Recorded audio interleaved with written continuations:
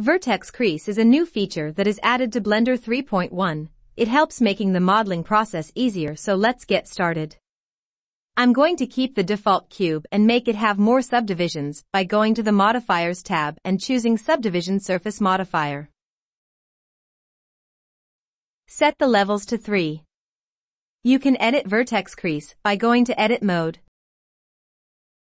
Press N, select a vertex. You can find the vertex crease option here.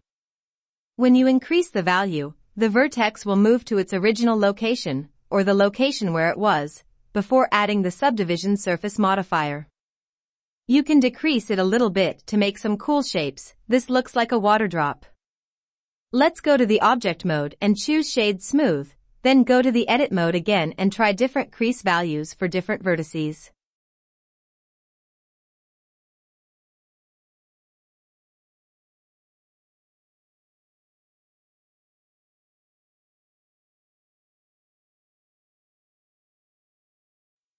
It looks wonderful, and please note that setting the crease of two vertices gives a different result than setting the crease of the edge that connects the two vertices.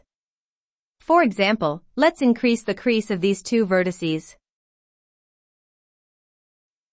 This is the result. Now let's choose the edge selection here, and select this edge that is between the two vertices.